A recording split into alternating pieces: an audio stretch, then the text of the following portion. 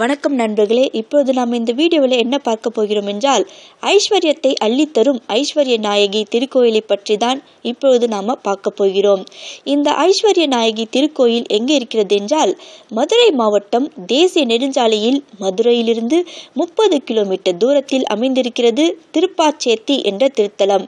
இந்த திருப்பாச்சேத்தி திருத்தலத்தில் தான் ஐஸ்வர்ய நாயகி அமைந்திருக்கிறாள். அடுத்து இக்கோயிலின் தல வரலாறு என்ன என்பதை இப்பொழுது பார்க்கலாம் வாங்க. ஒரு சமயம் சிவனார் கோபம் கொண்டபோது அவரது கோபக்கனல் இவ்வுலகம் தாங்காது என்பதால் தீச்சுவாலையை பிரம்மன் கடலுக்குள் புகுத்தினார். தீச்சுவாலை கடலுக்குள் அமைந்தபோது அதிலிருந்து ஜலேந்திரன் தோன்றினார். ஜலேந்திரன் மனைவி பிருந்தை, மாறா பதிவிரதை.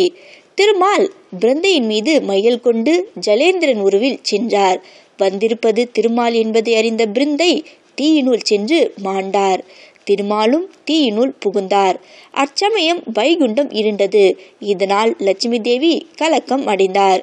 பார்வதி தேவி லட்சுமி தேவியிடம் பாரிஜாத வனத்தில் புச்சிடம் கொண்டு அருள்பாலிக்கும் இறைவனை வழிபட்டால் திருமால் மீண்டும் வருவார். எங்கள் தமிழ் 365 சேனலை பார்த்தமைக்கு நன்றி.